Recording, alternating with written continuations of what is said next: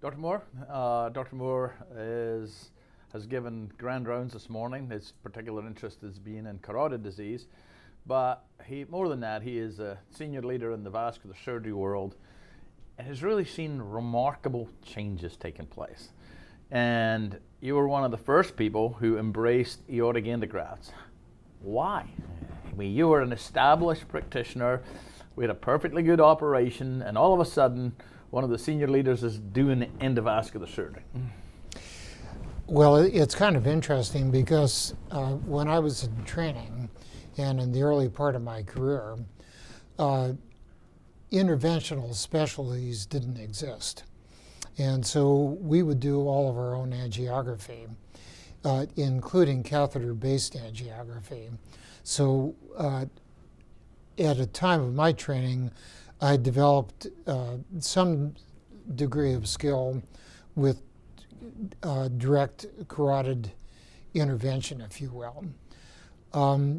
The story of the endograft is an interesting one because in 1989, I got a call from Harrison Lazarus.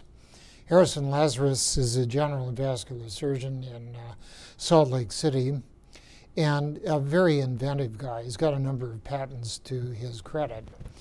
And he called me, and he called a number of our colleagues at that time to tell us that he had a new approach to treating aortic aneurysm and wanted to know if we would be members of his committee to evaluate it. I said, sure, happy to do it. And so in 1989, the American College of Surgeons was meeting in Atlanta. And so he and a group of us got together, and after we all signed our non-disclosure forms, and he then brings out this thing that looks like a fishing pole and says, this is how I'm going to fix aneurysms. And I thought, man, he's really lost it. I mean, how in the world are you going to do that? And that fishing pole basically was the first prototype of a compressed graft with attachment systems at both ends and hooks. And he had already patented that device at that time and was carrying out animal models and had just gotten to the point where he had FDA approval. He had an IDE from FDA. And so shortly thereafter, when all of us became proficient with the use of it in an animal model, we then presented it to our own IRBs, and it became a race as to who was going to get put in the first one. And so I was out hustling cases very quickly. And one day I had an ideal candidate set up, and I said, you know, here's a new way we're going to fix your aneurysm. And he said, how many of you have done? And I said, you're going to be my first. He says, wrong. He says, I'm going to be your 10th. So, and that went down the line until I finally found someone who was willing to be first in line. And February 10th, 1993, we put in the first EVT graft at that time. And he walked out of the hospital the next day. Now, in between the time 1989 and 1993, Perotti published in 1992 his first case. And so he had already set the course for this. But again, he was using sort of a homemade device. He'd initially sewed a Palma stent to one end, the proximal end, and then realized that he needed distal attachment as well. And his cases and the early EVT cases were tube grafts. So you needed to have both a proximal and a distal neck. The following year, EVT developed a bifurcated unibody system, and the first of those we put in '94, and subsequently it took off.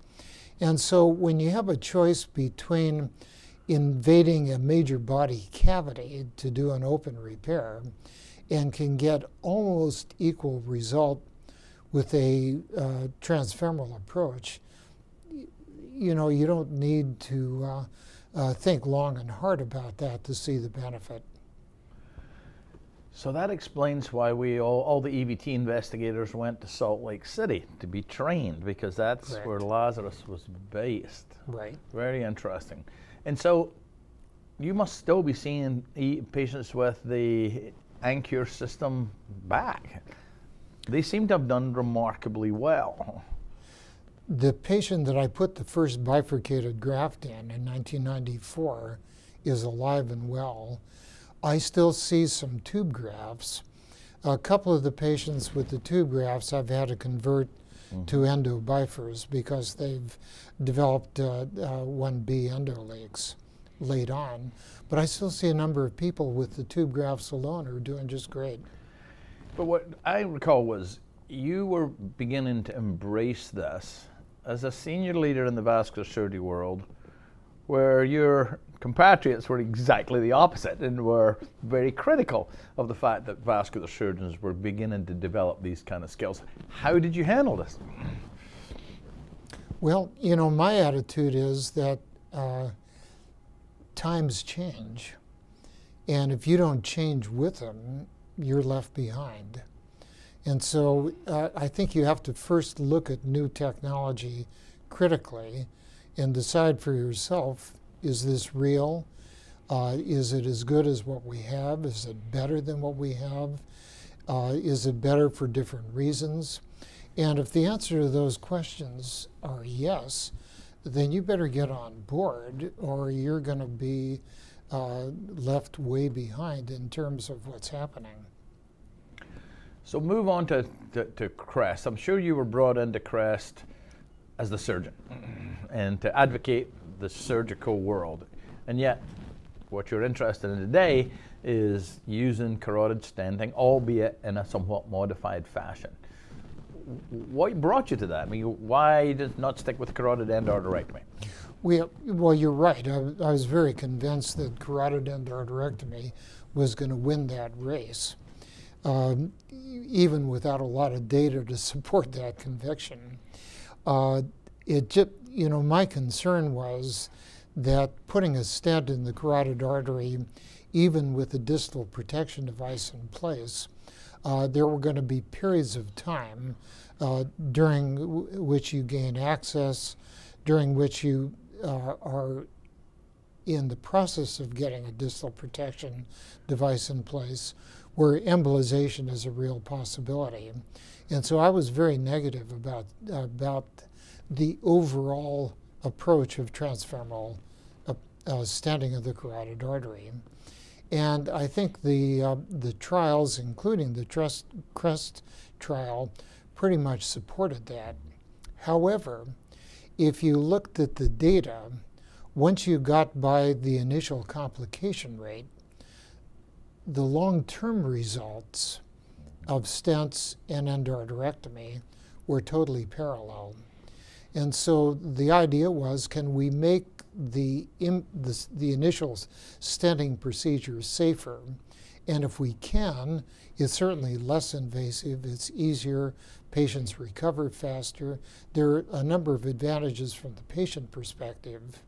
And so when the direct carotid approach for stenting with flow reversal came along, that intuitively made good sense to me.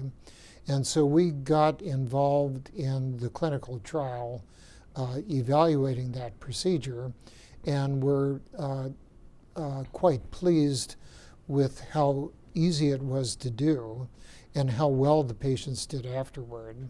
And so I think that that's very competitive with carotid endarterectomy. Having said that, it gives us the opportunity to respect patient preference. You know, patients have a right to tell you what they would like to have done. You then can advise them whether that's a good idea, a bad idea, or an okay idea. I have patients coming along saying, you know, there's this big plaque in my artery that's obstructing blood flow, may cause a stroke. I want it out. I want a nice clean artery when it's done. And I say, fine, we'll do a carotid endarterectomy, no problem. I also have patients come along that say, you know, gee, I don't like that big scar on my neck. Can you do something simpler and less invasive? I say, okay, I now have this approach, the direct carotid approach for stenting, which from the data suggests that it's at least as good, maybe a little better, than carotid endarterectomy, so that we can offer them that. So we have multiple tools there that allow us to respect patient preference. So I remember reading a paper, I believe it was John Bergen wrote it, and it was on the 50th anniversary of the first carotid endarterectomy. The title was "A Champion Turns 50." Despite multiple assaults over the years, this has become an incredibly durable and effective operation. Is this now the next death of carotid endarterectomy? Oh, I don't think so. No, not at all. I think carotid endarterectomy will be just one form of treating carotid artery disease, either because of patient preference or because of anatomic consideration. Anything else you want to predict about the future of our specialty? Other than the fact it's unpredictable, no. Thank you very much. Pleasure. It's been illuminating having you here. Appreciate it. Thank you.